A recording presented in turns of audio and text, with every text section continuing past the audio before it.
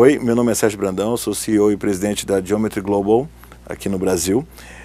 A minha dica para quem está começando é uma coisa que tenha passado por perto e a gente tem alguma dimensão que está funcionando, né? Pelo menos está funcionando até agora. Eu acho que quando você começa numa agência, você não tem de maneira nenhuma deixar o seu lado acadêmico em segundo plano.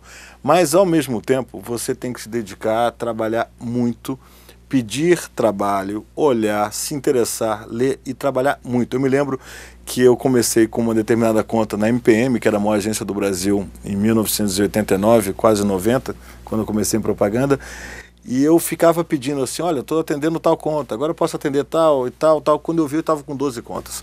Eu atendia 12 contas com uma estagiária. E isso parecia, as pessoas falavam assim, você não precisa trabalhar tanto, para que você fica fazendo isso? Não vai te levar a lugar algum.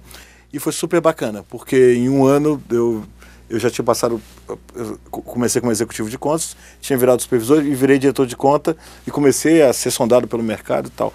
Então eu acho que é fundamental, se você tiver uma postura passiva e só cumpridora, não vai funcionar.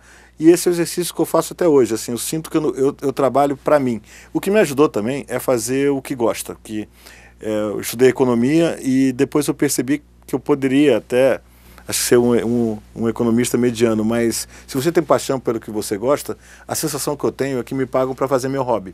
A primeira coisa que eu faço é checar os e-mails quando eu acordo, a última que eu faço. Eu não faço isso porque eu devo satisfações a alguém, todo mundo tem chefe, e eu devo satisfações a várias pessoas no mundo inteiro. Mas eu faço isso para mim, porque eu trabalho com o meu hobby. Então, assim, no final das contas, eu tenho a sensação que estão me pagando para fazer o meu lazer.